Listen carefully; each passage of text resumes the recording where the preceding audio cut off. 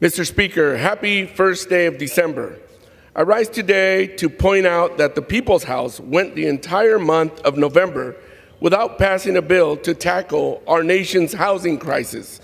Communities on the California Central Coast are ranked as some of the most expensive places in our country to live in.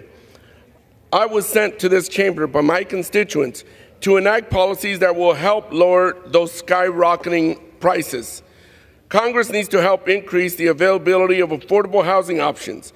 We need to reform and expand programs that provide housing assistance for working families and veterans, like I have been pushing for.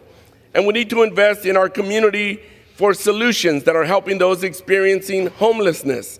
Mr. Speaker, there are bills we could pass today to lend a hand, including bipartisan ones that I've helped write. But by all means, let's keep pursuing baseless impeachment inquiries or defunding the salaries of cabinet members that we don't agree with.